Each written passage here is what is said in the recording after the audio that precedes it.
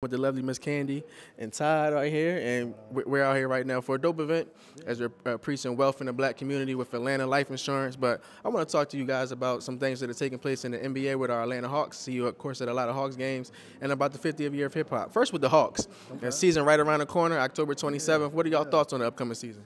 I'm looking forward to some good basketball. There were some good trades.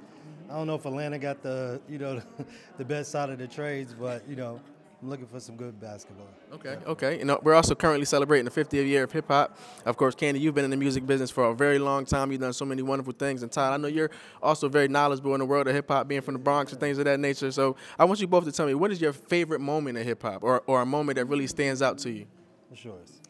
I guess I had to say when Dre from Outkast said the South got something to say, because our group was also, in the industry, and we all from the South felt like we didn't get the same respect as, North and the West Coast. So damn, my bad. Definitely had to roll with that one. Okay.